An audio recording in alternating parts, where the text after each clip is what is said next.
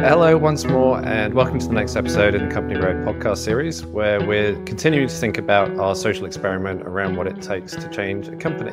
And I've been consciously mixing it up a bit within the content and the things and the guests that we've been featuring recently. So just hearing from established entrepreneurs and intrapreneurs, people that have got a different perspective, has been interesting to a point, but obviously we're now trying to push into some other areas. So we've got people that want to take a different approach to business, be it through jazz, music, cooking, art, Lego, anything really. So it's really true that if we retreat into our businesses and our work too much, that we start to lose our sense of self and maybe begin to stagnate a little bit. And because we end up in mimicking behaviors of the people that we work with, it all feels a bit samey a lot of the time. We're social creatures, we're inspired by people, we become the people that we put on a pedestal and idolize, and then we get bored of those people, the people that we become, and then we look for a fresh challenge after that. I've got a guest on the show today that's really going to help us unpack this sense of how to bring fun and play into the business, and it's going to be an interesting and fresh perspective, I think. So I'm really excited to welcome and introduce this week's special guest, Dara Simkin, who's joining us today. Thanks very much for coming onto the show, Dara. Hello, happy to be here. I'm happy to be the next person on the pedestal. So massive welcome, and you're a facilitator extraordinaire, I reckon, and a fantastic speaker just from having seen you in the past. You were talking at a conference in 2019, this was just before lockdown, and I think it was actually what helped a lot of people survive lockdown, just by the sheer energy that was in the room. The fact that you literally danced or bopped onto the stage as it was and started rapping to introduce yourself, that just gives us a bit of a flavor. But you're an expert facilitator, you're a learning designer, and you're a play at work specialist, as you described, and the founder of Culture Hero, which is a consultancy that's driving some of those cultural changes and experiential events in one way or another. And you've worked with a lot of really cool people like Lego, McKinsey. You work with Dr. Stuart Brown, who's a legend, and you've done some work with Chaos Pilot and now with RMIT, I believe. So it's really, really cool to have you on the show, and I'm really looking forward to this chat today. So having seen that intro that you did back at the breakout, I normally ask my guests a fairly specific question around something. Maybe my question is, how many ways are there to introduce yourself that you've tried? Because rapping and dancing may be one of them, but how do you normally introduce yourself? I do always love a good rap and a dance. I actually did a keynote last night, and I obnoxiously listed all of my playful accolades. And I said to the audience, ugh, it's so American, but can you blame me because I'm talking about play to a group of professionals? And for me, I need to build credibility in the space, because oftentimes people hear about play at work, and play's got a PR problem, I think, not only in our adult lives, but in the workplace as well. It's seen as a frivolity or a distraction or something that we do for 5 minutes every year or something like that. It's seen as a distraction, and it's seen as being childish. So it's really about having to educate people around the power of play, and then really teaching them and guiding them into how it looks as it gets rolled out into an organization. And I talk about what playful interventions. When we think about an intervention, it's if someone's got alcoholism or gambling, or we give them an intervention. But I think most adults in this day and age need play interventions, because I was just reporting on some stats yesterday about 8% of Australian workers are burnt out. This is according to the Microsoft Trends Index. And that is the global average is only 48. So essentially, Australians are the number one most burnt out people in the world, according to a recent one. I think it was in 2022. I imagine that has a lot to do with the way that COVID was handled. There's also some statistics out there from Gallup around 48% of Australians are highly stressed. And it also, in Australia alone, costs $211 billion. Disengagement costs businesses per year. So some pretty intense statistics about being burnt out, stressed, and costing businesses a buttload of money. There's a sort of serious aspect to it, which you don't really see a lot of the time. And I'm interested to know how you bring play in, and how many serious conversations you have to have before you get to the point that it's fun. I think a lot of the time when I try and define play, like I've been doing this for the last 8 years, and I'm still constantly trying to work on my 1 or 2 sentence elevator pitch, because play is very much like love. It's hard to define. It's a part of us. We're wired for it. And so when you're trying to explain quite a, I don't know if you would use the word ephemeral or ethereal or whatever you choose, trying to bring an abstract concept like that into a serious space is tricky. So for me, it's really about building trust with people. I could be basically selling ice to an Eskimo, trying to build that level of trust around, hey, trust me, this is going to work. It's going to be great. I know it sounds a bit left of center, but I think it's an Einstein quote that says we can't solve the problems with the same way we created them. And so I think now businesses are starting to feel a bit more under the pump around technology and the pace of change. I've got different ways that I bring play into organizations. We do a lot of applied improvisation. So when you think about the 90,000 hours of work that we do in our lifetime, how much of your work do you think is improvised, Chris? I don't know. That's put me on the spot. I think maybe 10%. I don't know. I would say all of it. We're constantly having to think on our feet in business. We can make our diaries and have schedules and all that kind of thing, but we're dealing with people, and people do weird things, and people are not necessarily always reliable. So we're constantly improvising. And I think that we don't learn that skill. And when you look at universities now like Stanford and Harvard, they're incorporating improvisation courses in their MBAs and things like that, because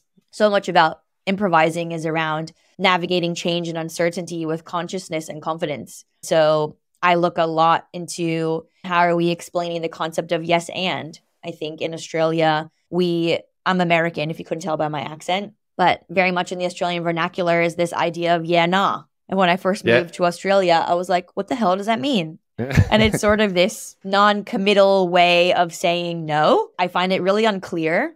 I think oftentimes saying no is a lot more direct and manageable. And so when we're in a brainstorm or we're trying to strategize or trying to think of ideas, you get people coming in and saying, yeah, nah, or but. And so it's really about teaching people this very simple concept of saying yes and, where you're building on each other's ideas. And so much about saying yes and is about listening and then building on the idea. Yeah. So I'm wondering would you like to play with me, Chris? Shall we play for our listeners? Yeah, go on then. Let's see what happens. Okay, so let's, for shits and giggles, we are planning an end of the world party. Yeah.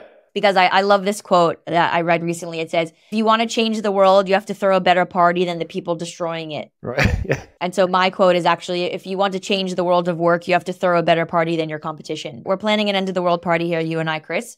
Cool. And you can start off by telling me, hey, Dara, let's plan an end of the world party. And I'm going to respond with yes and talk about what we might bring. And then you'll respond with yes and I want you to build on what you hear from what I've said. And we'll just have a little play. Okay. So you tell me, let's throw an end of the world party. All right.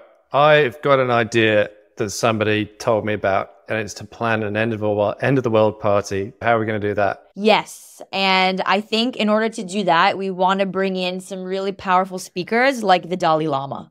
Yes. And I think without Taylor Swift, it wouldn't be an end of the world party. Correct. So we'll have Dalai Lama, Taylor Swift. And I think we should probably have cocktails that have those wonderful little umbrellas in them. Yes. And who would be serving such a fine beverage? I think probably it would be Taylor Swift walking around in a coconut bikini top, passing out those drinks. Yes. And would that be after the 44 songs that she just played? Yes. And we might even have her play 45. Okay, that's good. It's just about letting your creativity flow and really suspending judgment. There are no bad ideas. And I think when we think about innovation really lives on the edge of ridiculous. And in order for us to come up with innovative solutions to solve the world's biggest problems, we've got to take risks. And play is an incredible way to help us do that. We're wired for play from the time we're born. And anybody out there who has children, they know that children are constantly taking risks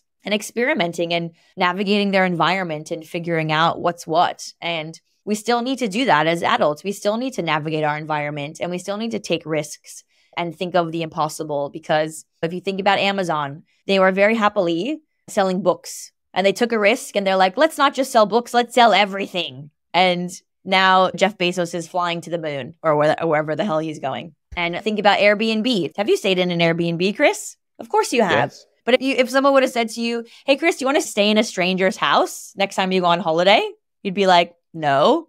But Airbnb took a risk. Motels existed, hotels, caravan parks. So I think play is really a chance for us to get creative in our thinking, to be divergent, and to think of wild ideas, because that's where we're at the moment with the speed of change and what we need to figure out to basically remain relevant. Is there a backstory to all this that's led you to this point in and around play, and how you've come to end up doing what you do? Yeah. And I realized you asked me before, how do I bring play into businesses? And I will be more specific about that, because I think it can be quite a high level concept. So I would like to get a little bit more granular about it in a little bit. But I've always been a playful person. I've always had a great sense of humor. I'm American, so I have no qualms in blowing smoke up my own ass. For my 30th birthday, I was like, what can I do that's going to be epic? And so I decided to throw a summer camp. It was called Camp Simkin. And I invited 40 of my friends for a weekend away. And I organized a relay race, a kickball game, a volleyball game, a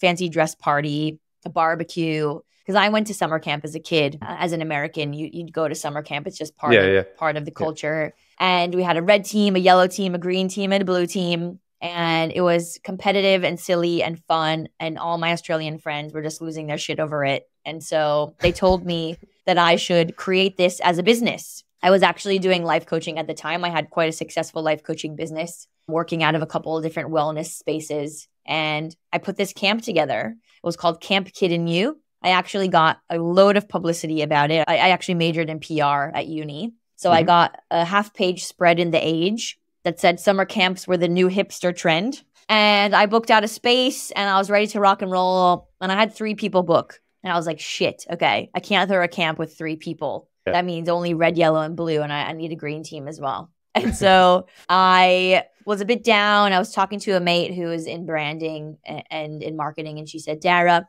Australians are far more likely to pay for their professional development versus their personal development. And for me, that was a real aha moment, because being American, which is the land of Tony Robbins, Americans love personal development. We have gurus and kinesiologists and spiritual guides and all that kind of stuff. So I was like, okay, what am I actually trying to do with this camp? And I got really into my Simon Sinek why. And I said, I'm wanting to connect adults to their inner kid. That's why it was called Camp Kid and You. And then I started to research, okay, if I can't do play for personal development, let's look at play for professional development. And I scoured the internet and I discovered IDEO, and they're an incredible Silicon Valley-based design agency who basically coined design thinking. They have a huge element of their culture and their business around play. You can't actually be a design thinker if you're not playful. I discovered Dr. Stuart Brown. I was looking into different organizations globally that were bringing play to work. And I said, okay, I'm going to make this weekend away about play and professional development. And so I scraped the barrel and found 12 people to come. I charged them like a couple $100 for a whole weekend.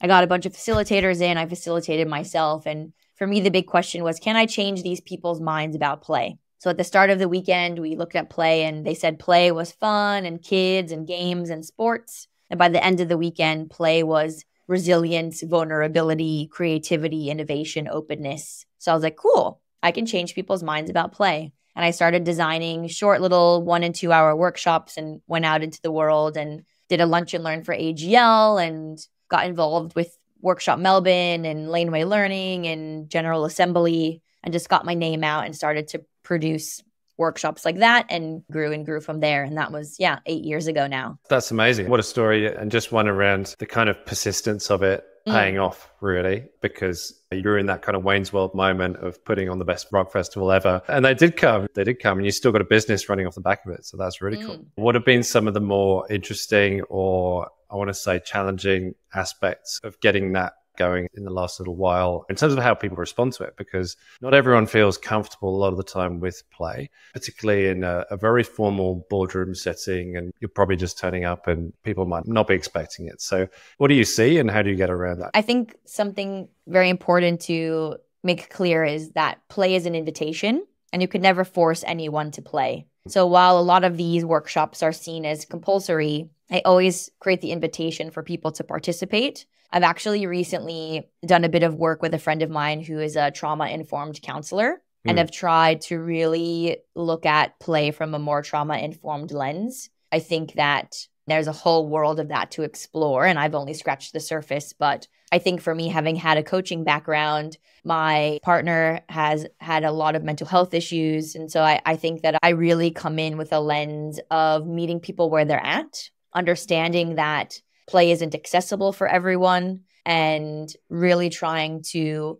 create a lot of context and connection before the content. And that's something I've done quite a bit of training around the Chaos Pilot methodology, which is an amazing Danish learning methodology. And so it's so important to frame up the space and create a semblance of safety. And I've kind of thrown away this idea of creating a safe space because safety is going to be on a spectrum for people. So it's like, how can we create a safe enough space? And we do that by really defining, I use a framework called I do art, or I do heart actually. And it's what is the intention of why we're here? What is our desired outcomes? So that might be 3 things that we want to achieve, which are really like manageable. I think there's a lot of expectation management with my clients around what is achievable in a half day or a full day or whatever that is. I think sometimes people come in and they're like, we want to change people's behavior. And how much time do you have?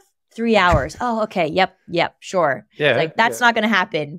We can just only even a little bit scratch the surface. So it's, why are we here? What is our desired outcome? How are we going to do it? And I explain what is purposeful play. And again, I use this idea of serious play, purposeful play, because it's not about building spaghetti towers and doing treasure hunts. This is really about using play as a vehicle to unlock people's authentic selves, using play as a vehicle for people to have real conversations, to reflect, to connect. Then we look at what resources are there. And I always have a great box with like fidget toys and squishy balls. And I love this aspect of the fidget toy, of people just enabling themselves to get a bit tactile, get a bit more in their body when they start to feel like a bit of a fish out of water. Then we talk about the sort of, what is that? Intention, desired outcome, I skipped the A. It's agreements. And that is something that I take a lot of time in doing. It's like, how do we want to arrive here today? How do we want to be together? How do we want to show up? And get everyone to work in small groups and really define how they want to be. And so much of it is around being open, being curious, suspending judgment, listening to each other, being present. For me, anytime I ever run any workshop, there's a lot of time put into creating the context and building that connection so people can start to let down their guard a little bit and unwind. And the good thing about play is that it's infectious. So if you see someone laughing and playing, if you're standing on the sidelines, it's probably not going to take you too long to want to jump in and participate, because you can be the most miserable troll on the planet. I still think that you want to feel joy. I think every human being on the planet fundamentally wants to have joy in their life. There might be extenuating circumstances that are stopping them from doing that, but we are born joyful little balls of laughter. And I've got this great stat. It's like babies laugh on average 400 times a day. Do you know how many times a day people laugh on average over the age of 35? Oh, take a guess. No. 15. Once? 15. All right. That's not too bad. Well, compared to 400, 15 is a little bit sad, if you ask me. Yeah, fair enough. It's definitely more than once, but if you think about it, 400 compared to 15, it's not enough. And I think one thing that I want to make clear is that I'm not here to say that work should be play. Like, we've got to get shit done. What I'm asking for in the work that I do is finding that balance between the two and really making more time and space for it and seeing the value that it brings, because it allows us to be more adaptable. I think that's one of the main things that I look at the moment is adaptability has been said to be like the number one competitive advantage in this day and age. Okay, great. How are we actually teaching adaptability or learning adaptability? Well, play changes our brain chemically. It helps with neuroplasticity. It creates new neural pathways in our brain. Play is our favorite way to learn. I'll spit another stat at you. It takes 400 repetitions to create a new synapses in your brain. With play, it only takes 10 to 20. Yeah, okay. What would that be? How do you make that? What would you start with? How to create a new synapses in the brain. How would you use it in any of the workshops you're doing, or more broadly? What would you be? Like I said, we bring in a lot of improv. We bring in storytelling. We do Lego. We do building your own game. There's so many different ways that we can come in and run something. We use lots of different frameworks around psychological safety and growth mindset, and always connecting to more of like the science and research behind positive psychology, behind collaboration. You know, we're trying to change the hearts and minds of people around being more playful. And so it's important that we're not only coming in with the fun and the engagement, but we're connecting it in and grounding it in things like psychological research and social dynamics and all that sort of thing too. What's been the most ambitious kind of exercise that you've run, and how did that go? For me, around improv, it's so beautiful to watch people. We play this game called I Am a Tree. And the first person, it's a group of 4, and the first person comes in and then they use their body to create a tree and they say, I am a tree. And then much like the yes and of building on ideas, someone else comes in and creates a part of a scene of a tree. So they might pretend they're an apple and they might hang off that person's arm. And then the next person might come in and say, I'm a bench. And then you just end up getting people laying on the floor. They end up being like a piece of toast, or it's just the kinesthetic nature of the activity is so lovely to see because people get so into it. They're just using their bodies and making these ridiculous shapes and laying on top of each other. And it's hilarious. And it's such a fun thing to watch for people to really get into it. I think it takes something to get people comfortable with that. And maybe even just starting with something smaller is the key, because a lot of people prefer to observe a little bit first before they jump in. I love that point that you're making around permission, because if people can see that it's obviously happening and working and it's fun and they want to take part, then they're going to jump in and they're going to get off their chair and hop onto the dance floor. So that's pretty cool. In a business sense, how's it work? Is it tied into like business objectives a lot of the time, or is it just a sort of thing on the side? How does it integrate? Yeah, it depends. Like recently I ran or helped facilitate and design a 2-day offsite for a media agency. They were celebrating their 15-year anniversary. And so they brought all 150 of their staff from the 4 offices together to the Blue Mountains. And for them, it was not only a celebration, but really creating a sense of belonging to the organization. So we interviewed all of the executive team. We really got into the nitty-gritty of the story behind their journey, which was incredible. Really getting into the current crux of their engagement surveys and just really trying to identify and define where these people are at in order to create an amazing experience that's going to help them feel like they truly belong to this space. Yeah, and so for them, that was their initiative. It's, can we get people to feel a greater sense of belonging? And then at the end of the 2 or 3 days, they sent out a survey. And I think it was like 89% of the people who attended felt a stronger sense of belonging. And I think the rest were just neutral. So there was no one that was like a hard no. So I think we really came in and we did what they wanted to do. Another time I worked with an ad agency. I did a quarterly play workshop. They were, I think, dealing with some silos and collaboration was a little bit on the fritz. And at the end of working with them for those 4 quarters, their cross-functional collaboration increased by 23% based on the survey responses. A big thing we did with them was improv and yes and. People definitely come to me and they say, I want to boost engagement. I want to create a sense of belonging. I want to improve collaboration. I recently did a 2-day conference for a not-for-profit, Australian Foundation for Disability. They were rolling out their new values, their new purpose, and they really wanted to make it engaging. So instead of having their leadership team stand up in front of their 150 leaders and say, these are our values and this is how we're doing it, we came in and we connected a game to each value and we brought in different dynamic exercises to get people to chat and explore and reflect on things. People are always coming to me with something they want to achieve and using play as a vehicle to really create an engaging experience, because so much of the time it's you need people to buy into what you're doing. And I think now I hear so many organizations are going through transformation, they're rolling new strategies out, and it's like, how are you bringing people on the journey with you to do that? You have to engage them. I think it's a Maya Angelou quote that they're not going to remember what you said or what you did, they're going to remember how you made them feel. So it's like, how are you getting people to feel a certain way so that they're buying into whatever change or transformation or upheaval that's happening? So that's often what we get called in for, is to really bring that human element into that space. Yeah, it's really cool. There's a lot of discussion in business, really. You mentioned transformation, but there's a lot of pretty hard directives and measures, and it feels like very rational in that space a lot of the time, because you're just getting on with the work, and it can be just formulated to the point that you're focused on very specific things, and actually you're judged on not only the way that you are in the office or wherever you are, but also your actions and things that you're able to achieve. And those are then ticked off against the scorecard and it's then moved on. It's interesting from what you're saying that the more social or emotional aspect to that in terms of how you feel through that process isn't usually designed for a lot of the time in business. It feels like there's a lot of goodwill probably from people and culture teams to make that possible in some way or another. But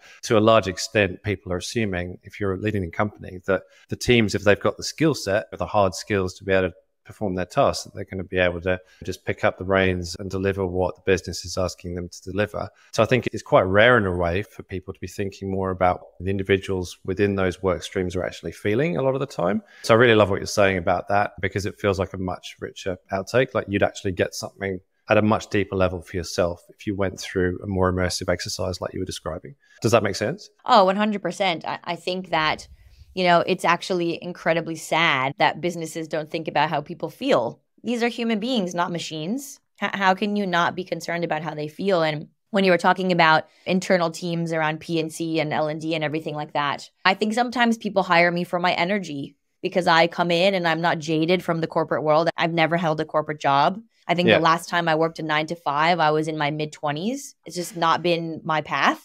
And so I'm not a jaded human, and I can come in and bring my wonderful, playful, amazing energy and create a space that is refreshing for people because I'm coming in with a whole different perspective. And I think people really appreciate it. Often when I get feedback from any event or any keynote, people are like, your energy is amazing. It's because I love what I do. And I think people deserve to feel good. I feel like I feel good. Yeah. I think what you are talking about that I have been thinking a lot about and have done a lot of reading on is you talk about this kind of like narrow focus, this like really strict discipline. It's like this tunnel vision. Yeah. And John Cleese, who's an amazing comedian, he's a huge advocate for play and creativity. He talks about the open and closed mode. And I think that the more that I've been researching play for almost a decade now, and I'm constantly finding different ways of this sort of like diametrically opposed system that we need to operate in. So we need to be open in order to generate ideas, in order to think, in order to explore possibilities. He talks about this mode is very relaxed and curious and playful. This is where creativity lives. And then there's the closed mode, which is, again, narrow focus. It's efficiency. It's getting shit done. It's go do. It's often like anxiety inducing and stress inducing. And you actually can't fundamentally be creative if you're anxious or stressed. Like your brain just doesn't work that way. Like when the cortisol is pumping through your body, you're just not able to access that sort of part of yourself. And so we need that balance between open and closed. It's like the yin and the yang of business. Amy Edmondson, who coined psychological safety, she talks a lot about innovation, and she talks about playful chaos and focused discipline. And in design thinking, we talk about divergent thinking and convergent thinking. Yep. But I think, unfortunately, that's the scales tip far too much into that side of closed mode, convergence, focused discipline. And again, what I'm trying to preach in the business space is, yes, we need that, obviously, but we also need this other space. We also need this other space of imagination and risk and experimentation. And so that's what I get on my soapbox about, is finding balance. And I think balance is an important part of being a human being. Like, we need to find balance in everything we do. Doing too much of anything is not good. I went to a Chinese medicine doctor and she's like, Dara, you can eat fried chicken, but not too much. It's like, great, that's finding balance. Because if I deprive myself of fried chicken, in a month's time, I'm going to eat a bucket of it. So it's just, really finding more time and space and intention behind play. Yeah. I mean, there's some people in that closed mode that you were describing. I think a lot of people, particularly if you look at job descriptions, right? I mean, that springs to mind immediately because you're basically writing down a list of what people should do in their work. And maybe that's a helpful constraint, or maybe it's a helpful guide to some people, but it wouldn't touch on the things that you're describing. And it possibly isn't a balanced view that talks to the divergence of what could be possible within each of those areas, because it's saying that this is what you have to do. And I think it's like a really known issue within business that how much of it is actually true. If you're seeing a presentation and it's a strategy, or if you're seeing a vision statement or a value proposition or whatever it is,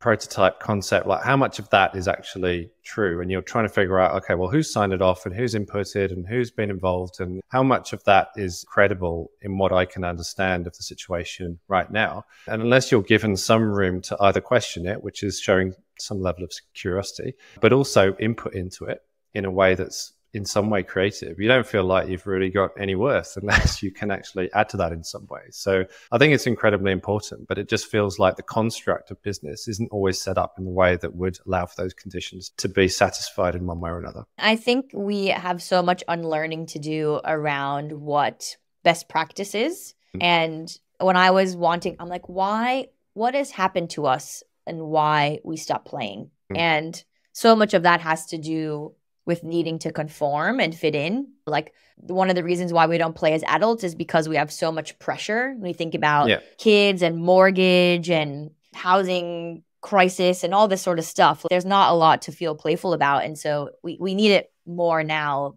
than ever. And I know that sounds kind of cliche, but if we don't start doing things differently, like I have this idea, if we don't start playing, we're kind of, I'm going to say forked. We're forked if we don't start playing. I'm not going to use the full terminology, but you get what I'm saying. Yeah. We go through our youth and we want to fit in and be accepted. And that has an evolutionary reason, like conformity, and that helps us survive and have social dynamics and cooperation. But then it's again, we need to find balance around, I want to be accepted. Of course, I want to be a part of the tribe, but I also have to maintain my individuality and my authenticity so I can show up in the world in a way that feels good. It takes more energy to not be yourself than it does to be yourself. And I think people forget that sometimes. And so when you look back to the Renaissance period, people were dancing in the street and there was festivals and jesters and all kinds of stuff. And then entered the Puritans, who had a very religious Protestant ideal. I think this must have been in like the 16th century, where it's like,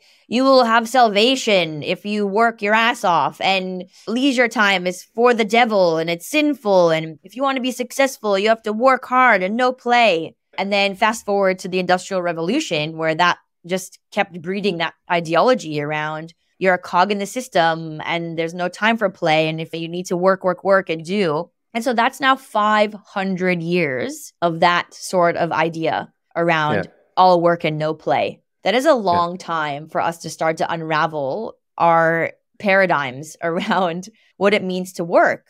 And I think for me, around working with businesses, there's not enough pain yet around staying the same. We hear about it and it's written about and we know it's coming and AI is here, but it's like there's not enough pain yet for people and businesses to do something about it. And one of the things that puts a bee in my bonnet, Chris, is that businesses are so reactive. They're not responsive. And I'm making a gross generalization, but most businesses are reactive. Yeah. And we know this shit's coming. We know technology is going to change the way that we work. What are we doing to humanize the workplace? And I was listening to a Culture Amp podcast the other day, and someone was being interviewed. I can't remember who. And it said, the modern workplace is no longer a place for tasks. It's a place for connection. And if you want people to return to work and return to the office, you have to make it appealing. You have to make it as comfortable as their house. So it's like talking about how offsites are now on-sites. And it's what are you doing in order to attract people back to the office? It's not a free lunch. It's actually giving them an experience and an immersive journey around connection and fun and belonging and feeling like you can be yourself. Yeah, it's a fascinating area. I think you touched on so much good stuff there. I think the the kind of history of art and industry and work and the construct that goes with it is fascinating. It's basically a concept, an idea that work has to run a certain way. And there's not necessarily an absolute truth to that, because obviously you can work in different ways, as we found out. But until it's proven to be okay, the trust isn't there a lot of the time for that adoption to be made. And so I'm thinking, if you remember just before lockdown, when I was going to your talk, it was good times, and then all of a sudden it happened. But how excited people were about not just having to talk and go to the office and meet in the corridors and go for lunch, when they were able to work from home, and some of the collaboration tools really came into their own. It was like this big kind of unveiling of collaboration opportunity and ideation opportunity, because everyone all of a sudden could be a contributor in a way that they hadn't worked before in a lot of cases. There's some people obviously in the design community that were using those tools already, but it just felt like this big kind of awakening to the possibility of what collaboration within the workspace, could involve. And then you get to that point and everyone just really loved it. They were drinking the Kool-Aid for a long time. Obviously, we were complaining about lockdown and not being able to leave the house at the same time. But then there was like, okay, well, we're going back to the office now. So what's the next big kind of possibility? And that's what it takes is there something in it for everybody to really get behind and take back for themselves? Or is it just another way to get people back into the office because they have to justify the rent?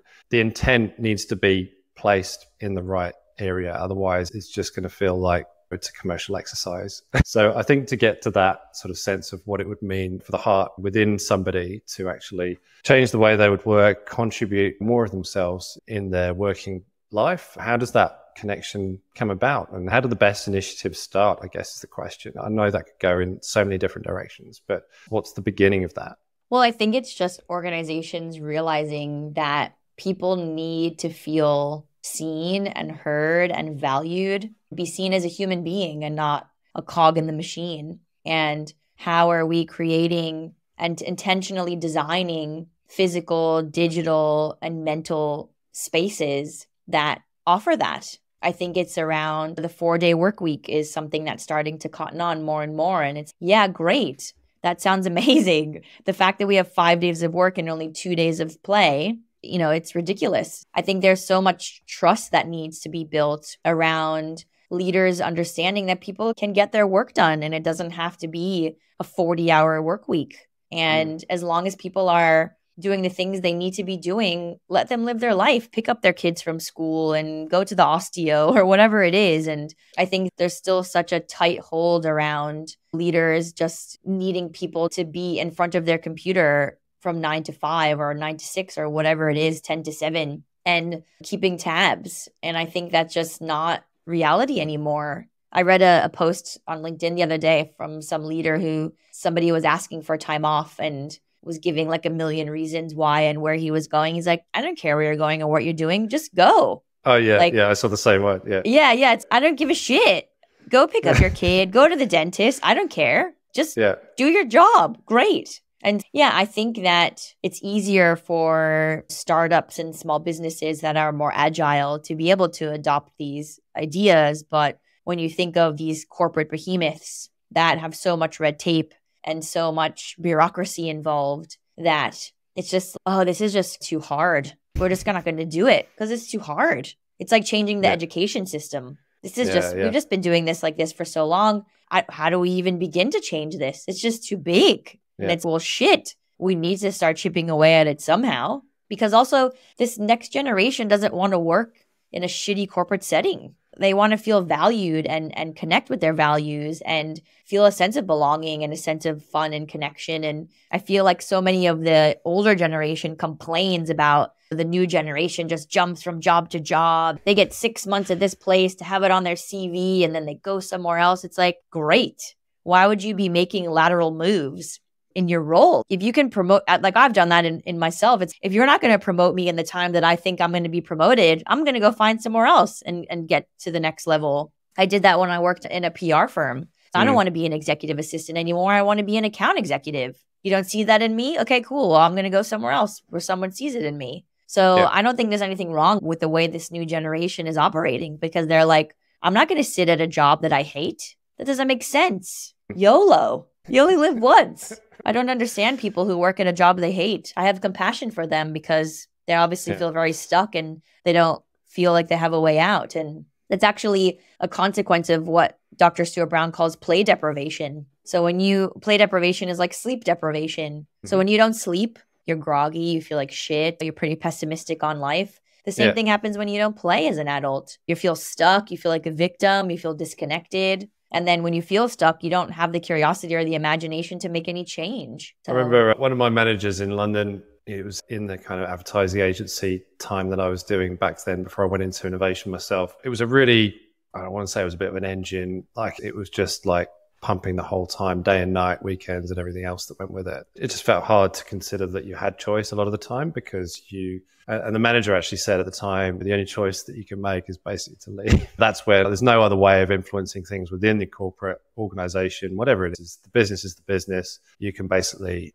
use the door if you want to. And that kind of maybe resonated at the time. It made me want to dig my heels in and actually do something within that business even more because I didn't like the option of leaving. But yeah, it just felt like the sense of choice feels maybe greater. It feels like there's a sense of optimism about the fact that younger generations can come into the workforce and feel empowered and confident. And I think the transients will actually help the economy, broadly speaking. It feels like that kind of empowerment of the person, enablement of the workforce will actually do great things for a lot of industries and a lot of companies. And I don't think that can really hurt. But yeah, I think this sense of choice is interesting. And I'm also wondering, within the context of a business, where to start. Like, where does the locus for change or the next Renaissance type moment actually originate from? Because is it from the top down? Is it new people coming in? What's been your read on how some of the organizations actually activate the change that's necessary? I think the reality is it's mostly from the top down, because those are the people that are signing the checks and making the time to do things. I think people can have the impetus themselves to find joyful moments in their work and connect with their colleagues on their own terms. But when we talk about creating play as a habit and part of the DNA of the culture, that has got to come from the leadership space. If a leader doesn't believe that play and belonging and connection is a necessity, then the chance of that filtering out into the rest of the organization is just probably impossible. So when you talked about permission before, so much about creating play in the workplace is around permission. And as a leader, you have to give yourself permission to play first and then role model that so that people know that the permission is there. Because a lot of organizations have innovation theater, which is, we're cool, we got a ping pong table. We're cool, we got an old school Pac-Man machine. It's cool. Number one, are people even playing it because they feel like they can? And number two, like, that's all well and good and an interesting place to start. But again, it's play as a mindset. It's not just this tick box where it's like, oh yeah, we did that play thing. That's cool. Are you a play-driven business? I'm so obsessed with Heaps Normal at the moment, which is a non-alcoholic beer. Like, they are just so wonderfully playful in their marketing and their branding. And I got a chance to chat to the CEO. And I messaged him and I'm like, you're epic. I just read your Smart Company article. Can we jam out about play? So we had a Zoom chat.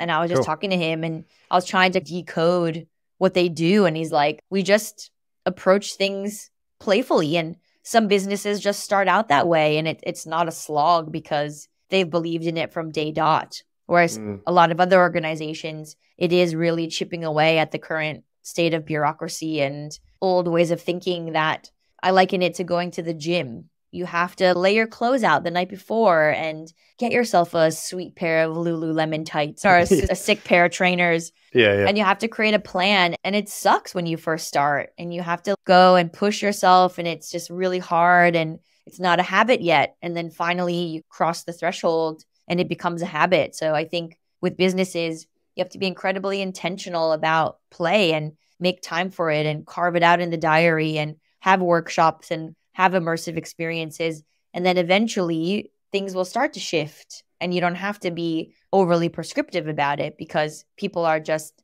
naturally behaving that way. But in order to change behavior and create new habits, you need a plan, you need an intention, you need to just do it and repeat it and just, really drill it in. I think that saying drill it in with play doesn't make sense, but it's just, you have to keep doing it over and over again before it becomes a habit. I think the idea and the intent is obviously amazing. And I think that most people would love it. But there are some people within the organization that would have to justify it in some way. And if I dare mention the B word, which is business case, like, how best do you think people can bring these initiatives about and justify the need for their existence in some way? So I did a collaboration with the Lego Foundation and we did a research project. We were trying to define what does play need in a work context. And so we worked with amazing organizations globally to get a real mixed bag of input. And there was like my research team, they read like 2,000 pages of research. We had 717 survey responses. There was like 44 one-on-one interviews and 80 video responses. And it said that play needs permission, space, and a spark in order to create connection, well-being, and new thinking. And I think to overly simplify the employee engagement space and just employee experience in general, you want your people to feel connected. You want your people to think differently and be collaborative. And you want them to feel good. And so I feel like play is this incredible resource that touches on all three of those elements. It's not just, oh, we want people to have well-being, so we're going to do a wellness app and everyone's going to get a Fitbit and we're going to do yoga once a week. And we want people to think differently, so we're going to get a keynote speaker in to come talk to us from an innovation lab about hackathons. And then, okay, we really want people to feel connected, so we're going to do Friday night drinks. And it's just this kind of like piecemeal way of navigating these ideas. But when you just bring play into your organization as a part of it and you integrate it, it's like when people play, they're mentally well. When we play, we get dopamine, oxytocin, serotonin, and endorphins. It's like a dose of play. And then when we play, we're creative, we're collaborative, we're more open. There's your new thinking. And when we play, we have fun, we feel connected, we feel joy. Bing, bang, boom. You don't need to be looking anywhere else outside of play to really drive these initiatives within your organization. There's a suite of benefits. Like I said, it's the fastest way we learn. It helps with neuroplasticity. It helps release feel-good hormones. It makes us more flexible, more curious. The list goes on and on. But I think sometimes, again, people think play is childish. And there's a big difference between childish and childlike. And I think making that distinction around childlike behavior is experimental, it's curious, it's risk-taking, it's suspending judgment. And childlike is taking the piss, throwing people under the bus, having to go, punching down humor, that sort of thing. And I think you just look at a kid. Kids are amazing. They're so full of life. They're so curious about everything. That's what we need to be. We need to be more like kids. There's a kid in all of us, Chris. We just need to find it. We need to go to therapy and find our inner kid. Yeah, a lot of people talk about the energy that they get from spending time with their kids and other people, not just kids, but with other people that kind of give them that sense of a spark, really, and permission to play. I think conversation at a basic level, when you're inspired by somebody and you can actually have an interaction that leads you to think differently or to come up with another idea and just be a bit silly with it sometimes, that's pretty cool. That's a part of the fun. I guess the point is that it can be spontaneous or unplanned as you want. It can be as organized as you want and still be fun. It doesn't have to be this big process that you have to learn how to do or anything like that. You can start with very simple things like we were describing at the start with the yes and exercise, So plenty of things to do. What are some of the things that people who, if you imagine like this typical office worker listening to this podcast on their lunchtime, what's something that they could do right now to feel a little bit more playful? Get away from your desk during lunch and go for a walk outside. Yeah. And try and find all the things that look like a circle. Yeah. Just get outside and be curious. We're addicted to our phones. And the phone is not a creative place. It is a black hole. You might watch a funny YouTube video, but phones are made to steal our attention, get us to shop and buy shit. A big part of being playful is about putting your phone down. And I know that's a big statement, and I'm not trying to be on my high horse. I use my phone a lot, and I am addicted to my phone, and I know that, and I need to be better about it. But I still find lots of ways to play. I find humor in everything. I love wit. I love playing with words. I love meeting new people. I love doing new things. I do a dance class every Thursday night. I go to festivals. I love Burning Man. I'm going to Africa Burn in April and May. I love dressing up. I love just not taking myself too seriously. And I think seriousness does not equal success. And there's not one iota of research or data on the internet, I've tried to find it, that proves if you're serious, you're going to be more successful. Everything out there says if you're happy, you're going to be more motivated. If you feel good, you're going to be more productive. Like, we just take ourselves too seriously. And I think that we just need to loosen up our underpants a little bit. Oh, there we go. Our undies are way too tight. Find things that you enjoy, like going to a cafe and having a coffee with your mate, borderline play. Go see a show or even go to the movies. Go for a walk.